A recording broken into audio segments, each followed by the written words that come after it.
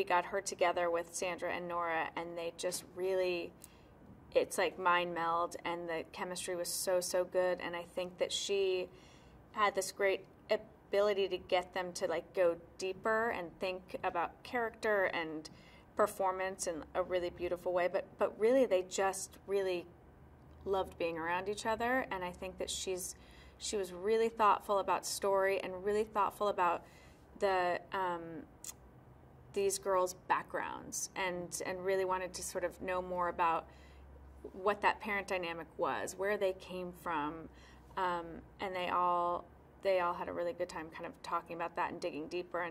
And actually, before we started shooting, Jessica and Nora were both out in London shooting, and Sandra and Jen flew out, and they did like a whole workshop in London for a week to sort of talk through the script, and the chemistry between all of them was pretty magical. But Jessica's just, she's a pro.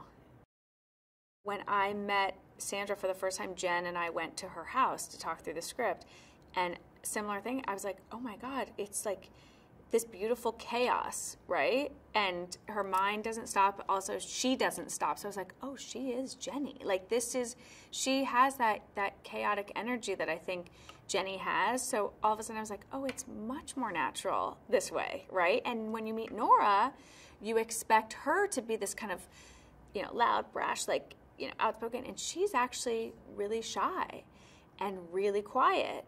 And so all of these expectations of these two that we have just drawn because of their performances, which it's like they're brilliant, right? When I spent time with both of them independently and then together, I was like, oh, this is like a natural thing for them. And I think that Sandra was just so excited to finally be given the opportunity to play something that felt like, kind of closer to who she is. When you see the film, her subtleties to her performance and how she plays this character, it's insanely funny. But it's not this physical, comedic, scene-stealing, thing that we're used to. But I think she steals scenes just by literally like the way she will move her face or, her body. I think the way she walks and the way she carries herself is so funny. So it's like the little things that she chose to do for this character just made it so funny.